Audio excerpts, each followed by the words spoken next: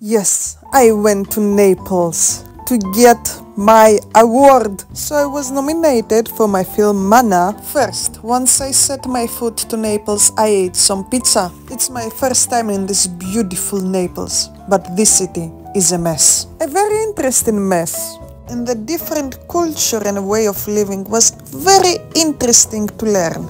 Naples can be very dangerous at night, and I was very careful so they don't grab my money. The next day I took the bus and went across Italy to San Fele. I made it for the screening of my film in the Basilicata International Film Festival. Mana is 6 minutes and I was very happy seeing it playing in another country except Greece. The story is about the abandonment of the country, more specifically the abandonment of Greece, the mother.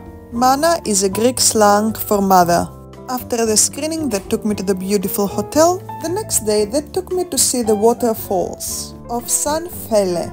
I am traveling alone and sometimes it's very lonely. The Italians in San Fele took very good care of me. Their hospitality as a festival was really great. They showed me around and I made new friends. After the road trip, I drank a strong espresso to continue my day. I sat on the chair with my name on it and took my guest card. I was enjoying every minute of it.